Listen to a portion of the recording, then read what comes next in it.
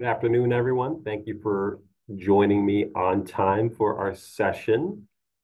Lovely to see the participant window expanding here. We got 9 folks so far. We had a whopping 70 plus who registered for this afternoon's event. So let's see here. We're right at 3:30. Typically, I'll give about a minute or so before we start off because once again, tend to have a good number of people that RSVP. We want to make sure that everyone that wants to be in attendance does arrive and hears everything that we have to say. You're probably also noticing once you've logged into the Zoom session that it is being recorded. So as a reminder, anything that's going to be said in today's session, you will get a link of this video recording along with a couple of other resources that are going to be discussed. So let's see, so far 11 folks here today. Good to see some familiar names, folks that have attended a lot of our sessions in the past. So I'll give it a couple more seconds or so before I dive into the meat of our discussion. So.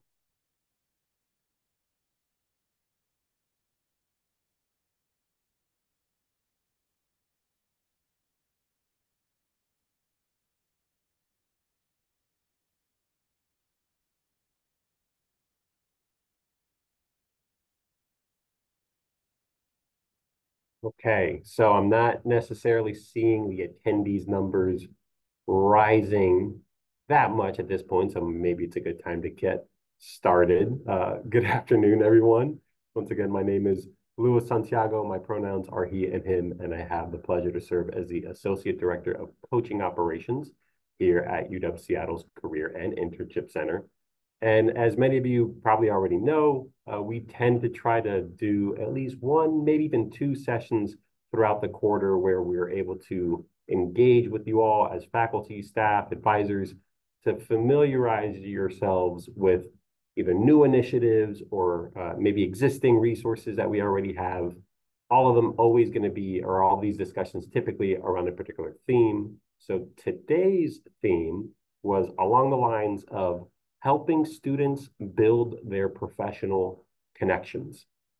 As some of you probably already know, winter quarter is a very popular time for students to start connecting with possible employers, places to try to find things for either jobs if they're getting ready to graduate at the end of this academic year, or maybe they're looking for summer internships. So in our world in career services, connecting students with employers, connecting students with alumni, basically the whole buzzword of networking really kicks in winter quarter. So our hope for today's session was to, once again, get everyone here familiar with some of the things that we have going on in our office with regard to this area of networking. So there's a lot of things here. Once again, anything that's going to be discussed today, you'll get a copy of this Zoom recording, and I'll also send in the email after the session any of the websites, links that we're going to share along the way. This is a webinar, so I don't necessarily see your faces. So obviously, you don't have to turn on a camera, but if you do have questions at any point, I invite you to use the Q&A feature of Zoom. You can also put things in the chat. I have both things open, but Q&A helps me a little bit more to keep everything tracked up. You also have the option to raise your hand, and I can unmute you and you can ask your question that way. So we'll try to engage with each other as best as possible. All that being said, let me share my screen because a lot of what we do here is showcase all the fun things that we want to make you familiar with the topic at hand. So I'll share my screen. I'll also turn off my video. That way you can probably focus more so on the resources that we have on our website. So once again, the topic is really networking. How can we help students build their professional connections? So if you weren't already aware, on our website, a lot of the resources that we have for students and where they are in what particular stage of career development that they're in, a lot of those types of resources live in this career planning bucket. And as you can see, building relationships or networking is one of the areas where we have a wonderful landing page with lots and lots of helpful tools that you can probably point your students to.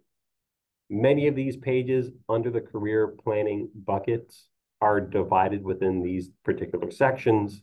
We either have recorded webinars, short videos, upcoming event, featured resources, which you can see if you scroll through. These things called classes. A lot of these are LinkedIn Learning videos that are specific to networking, so we've linked to them on our page.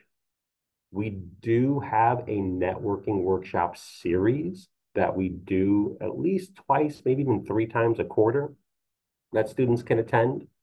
But we also have a recording of those webinars on our website. They're easy to navigate.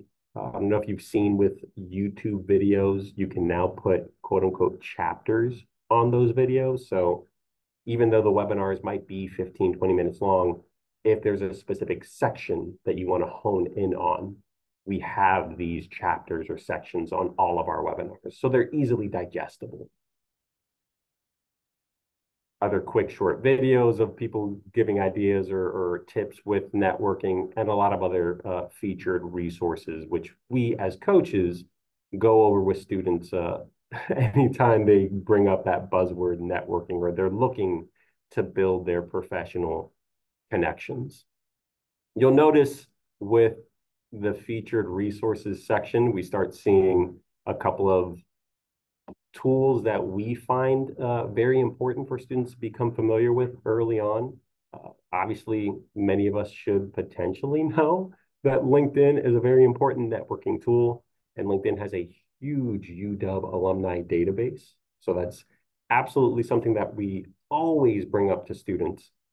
And I'm going to probably not dive too deep in terms of how we utilize that tool, because I'm assuming the audience right now has a strong understanding of LinkedIn. What I did want to show though, because with regards to online platforms that students can use for networking purposes, there's a lot more out there other than just LinkedIn. And once again, LinkedIn is amazing, especially because there's a large UW alumni population there. But I did also want to call out some other tools like Handshake. So with Handshake, some of you may know that Handshake is well known for where to look for jobs and internships. And yes, that is probably the number one reason to use Handshake. You can also see different events that are popping up, which we do have a workshop, or excuse me, a career fair coming up later this quarter. So all that information can be found in Handshake. One less known feature that Handshake has is a networking tool. So how this is, I guess, I don't want to say hidden, but where this is embedded within Handshake, when students are looking up jobs or maybe even using the employer database in Handshake, they can go to a employer's page. So for example, I'll just go ahead and click one of these top ones here. University of Washington Libraries has an employer page in Handshake. So when I open an employer page, it'll obviously give me a lot of information about that particular employer, but there's this wonderful section here titled Students Who've Worked Here. So they can see, because remember, or maybe you don't know, but students in Handshake can create their own student profile. By creating that profile, they're listing what experiences that they've had. Where have they worked? Where have they had internships? Things of that nature. It's basically like LinkedIn. I'd like to tell students, think of Handshake as LinkedIn Junior or LinkedIn Lite, which is great for first or second year students that might be a little bit too nervous to start a LinkedIn profile. They start with Handshake first. Build your profile. And if you stated that you've worked in a particular location and that company has an employer page in Handshake, you'll automatically get populated on that employer's page. In order to take this to the next stage of networking, though, you can then click See All. And this takes you to the student database in the Handshake system. You see filters on the left-hand side where students, maybe they want to talk to University of Washington students, maybe they want to talk to alumni, maybe they want to talk with people that have they're studying political science and they want to look up students that have also pursued that degree. There's different types of filters in play that students can use to then reach out to certain individuals and using the messaging feature that's listed there. So not a very well-known tool, but our career coaches love to showcase this to students. Once again, some students might get a little bit nervous to start things off in LinkedIn. Maybe they don't feel they're that far off with their own experiences as of yet. So great place to start. And then once students get comfortable with building a profile on Handshake, maybe using the networking features in Handshake, transitioning then to something like LinkedIn, where there's probably a little bit more of a professional feel to it, not completely filled just with students or recent alums, but more so people that are in the career field of their choosing. They might feel a little bit more comfortable navigating that site because they've gotten familiar with what that's like on a tool like Handshake. So from a platform standpoint, LinkedIn is a big thing that we tell students about. Handshake obviously is another one. The third one that we typically talk about with students is going to be Husky Landing. So if you aren't aware, Husky Landing is something that is powered or really offered by the University of Washington's Alumni Association. They're using a platform called People Grove, and this is a great place for our current students to find mentors in different areas. So these people that are on the Husky Landing network, they chose to be in that network as a mentor because they want to actively assist students that seek them out. Not saying that people on other platforms aren't trying to do that, but the Husky Landing platform is more of a mentoring type of tool. So there's really three great places that our students can utilize as far as online platforms are concerned to try to build their professional connections. Handshake, LinkedIn, and the Husky Landing page. And we do talk about how to utilize all three of those tools in our How to Build a Network workshop and webinar, which you, once again, have a recording of it there, and we do have it offered on at least 2-3 times a quarter, which I believe if I scroll to the bottom, yep, we see upcoming events. We're doing the next one just in a couple of weeks, February 6th. So that is one part that we want to make sure that you're familiar with, the different platforms that we try to promote to students if they're trying to build their professional connections. It's not just platforms, though. It's not just things that students should hopefully be connecting with in their free time on their own. We also try to put on a number of events where students can actually engage with people that are either coming to campus or looking to engage with students in a virtual setting.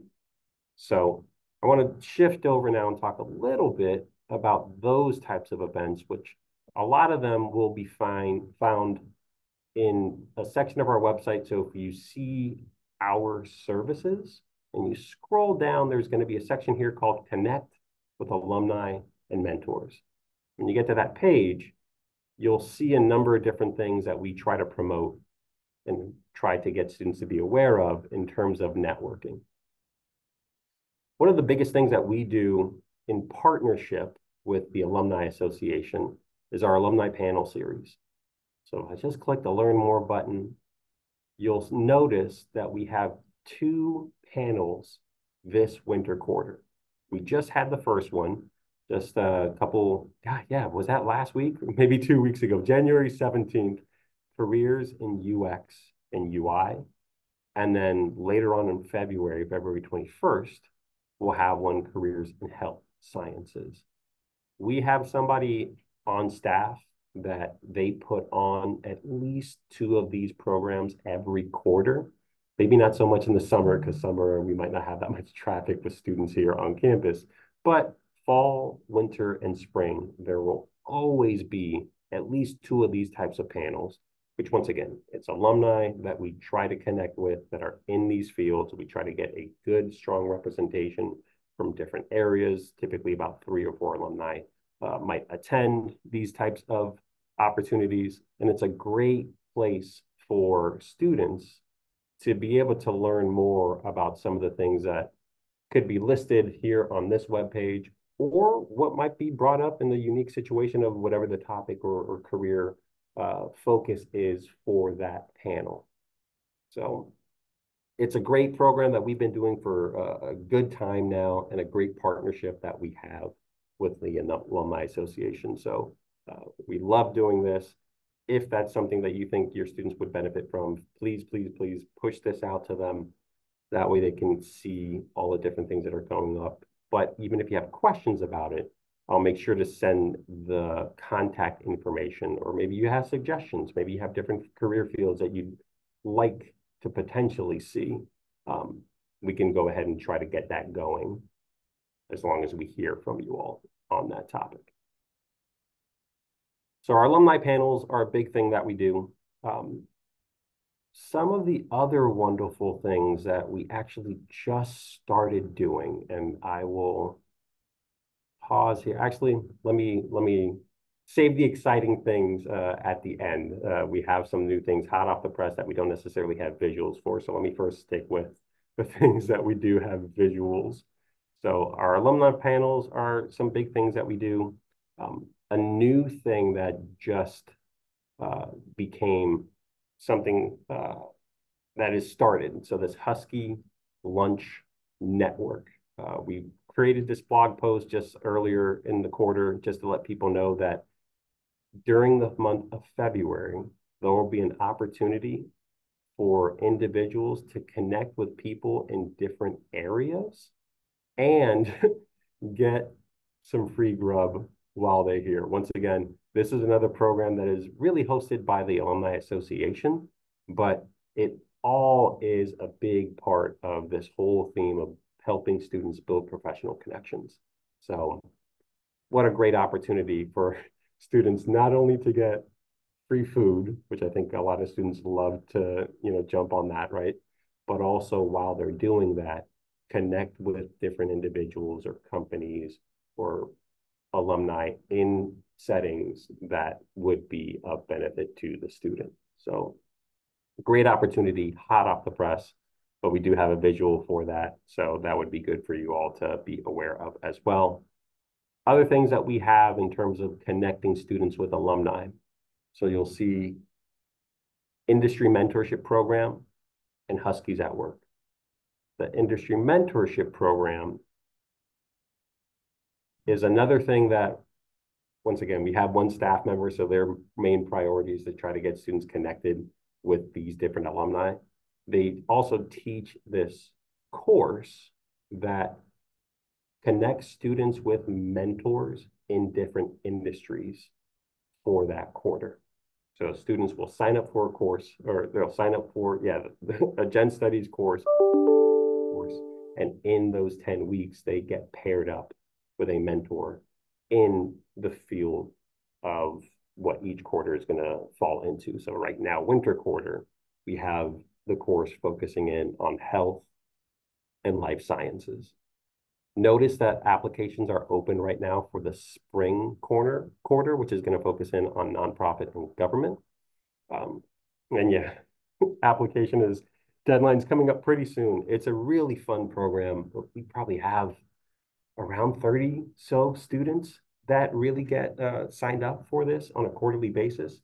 And each student really gets beneficial information from being partnered up with different mentors. So it's a great opportunity, once again, in kind of a structured way for 10 weeks for that student to be honed in with a particular person. And obviously, after the class is over, if they still want to connect with that mentor, if the relationship has been built, then absolutely they'll be able to push forward with that. So great thing to do. And also it helps take that hard part out of finding somebody, because I think when it comes to networking, that might be the hardest thing for the student to try to connect with someone that actually wants to engage. What a great opportunity, because all the mentors in this program, they want to be a part of this. So it's a win-win for all parties. So let's see here. We've talked about a few platforms that we try to get students familiar with. We've talked about a couple of programs that we have, like the industry mentorship program, our alumni panels.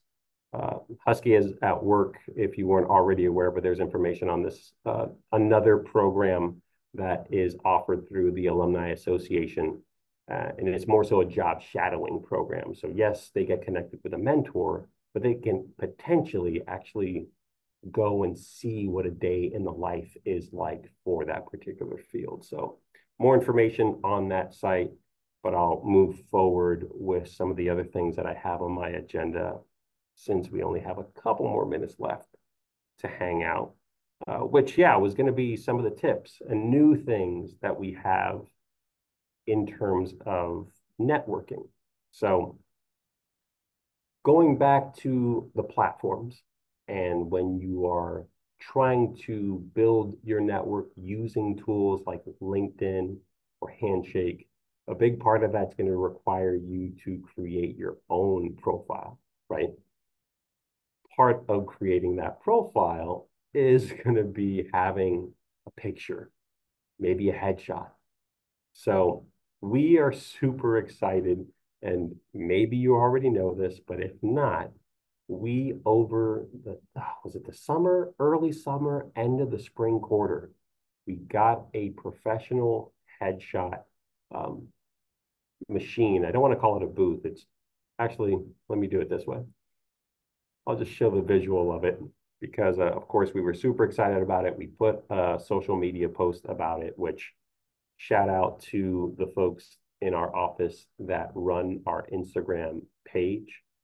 If you're not already following us and you are a frequent user of Instagram, I would strongly recommend for you to follow us. UW Career Center is our handle. And it's a great way to kind of see, perfect example. There was a post about the Husky Lunch Network, but if I go a little bit further down, we did have a post, a reel that we put about our photo booth. So you can see it's kind of I don't know, a thing that you stand in front of. It has a built-in camera. You're able to use the touch screen. It takes 3 photos and you can pick which one. There's different ways to edit it, different ways to play around with it. You can take as many pictures as you want, or at the bare minimum, the 3 that come with it. This has been a very, very popular tool and resource, not only for students, but faculty, staff, advisors. Look, this is open to anybody. As long as it's not being used, come on down and get your professional headshot taken. I do remember a few students in the past might be here for 30, 45 minutes taking a bunch of headshots because they're looking for the right one, but there wasn't a wait. So more than welcome to use it. So professional headshots could be a great thing in terms of building that network, especially if you're building an online profile. And the last thing that I wanted to call up as I bring up my, I guess, professional headshot. This is a very, very brand new program or offering that we just started this quarter. Honestly, the very first event was last week, and we're calling it our Career Connections events. So in essence, we do get a number of employers that reach out to us a lot of times and want to do an info session. Sometimes these might be smaller or maybe not well-known employers. And we have seen somewhat of a decline of attendance to individual info sessions for individual employers. But what we're wanting to do, we still want to try to accommodate these employers who are interested in coming to our campus, meeting our students, and getting their story out there, getting their opportunities out there to students. So we're actually starting certain programs that are more of a, I don't know if you want to call it like a mini career fair or a bigger info session. So we'll try our best to have different themes. So last week we had a theme of government opportunities. We had 5 employers table in our lobby in Mary Gates Hall, and they were there for 2 hours, and it was a hit. We had tons and tons of students. Some of them have RSVP'd, so what we have to do, we have to wait until we get a good number of employers to buy in, and then once we do have a collection of employers, we'll post it out. We'll have it on our social media pages, on our website. Even the day of, we'll post flyers all around Mary Gates Hall. And yeah, we had over 100 students, I think over 150 students come to this first event, which was amazing. Employers loved it because obviously they're getting foot traffic. They're being able to discuss their opportunities to students. And students obviously loved it because they're looking, they're hungry. They know winter is the time to start making these professional connections. So they were very appreciative of the fact that they had that opportunity to do it in a somewhat more intimate setting, as opposed to like the hub career fair that we have, where there's over 100 employers and a lot of students. So we were very excited about that career connection event that we did last week. The next one's going to be mid-February, and I think it's going to have more of a focus on writing and communication type of employers.